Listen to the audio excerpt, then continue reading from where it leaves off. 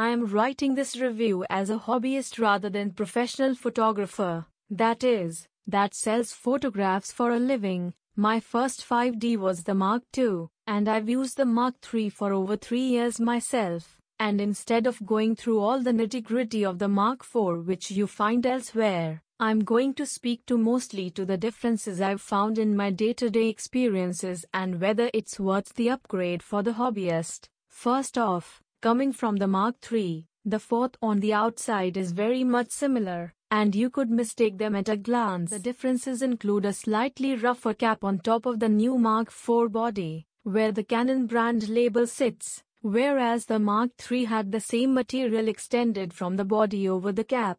Perhaps it's a new material housing to play more nicely with the GPS/Wi-Fi.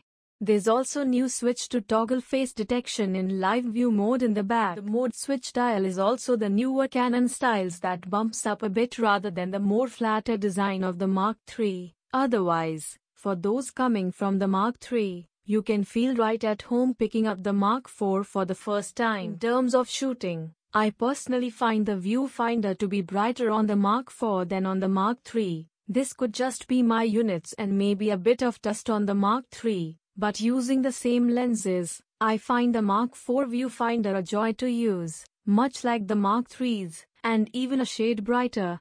The new dual-pixel AF works as advertised, and is much faster than the Mark III at face detection and toggling between different subjects. A big improvement here. The back review LCD is also a touchscreen now, which allows for your standard panning of shots as well as pinch and zoom, although many shooters will still opt for the familiar mechanical buttons. As a hobbyist that shares the camera for others to shoot as well as reviews them on the spot with many moms with Android/iPhones, it's so much easier now to have them use the touchscreen to flip from photo to photo, and to zoom in and out to see themselves and whether the shot is worth keeping. In terms of photo quality, the highlight is the improved dynamic range of the new 30MP sensor. Click the link in description below for more details.